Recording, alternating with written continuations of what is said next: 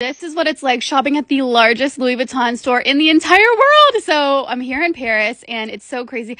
A perk of staying at the hotel that we are staying at is we get a private security guard to escort us to the front of the line at the Louis Vuitton store. It looked like the line was hours long because everyone wants to come here. First of all, you enter and they have an all leather wall. I instantly saw these shoes and I knew I had to get them. They're like these Louis Vuitton. They look like Uggs a little bit. They had them in different colors. They had them in brown and then black. I wasn't sure which one I should do, but I was like, you know what, the brown, I just feel like would go with so many outfits. I also was a little bit of a bad influence because Hyla tried them on. She's like, I don't know. But how cute would it be if we were like twinning?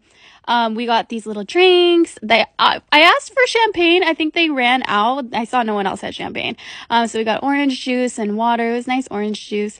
It was such a fun, nice luxury experience because when you walk in, the reason why there's a line is because every single person has a sales associate, an SA, and they just walk around the entire store with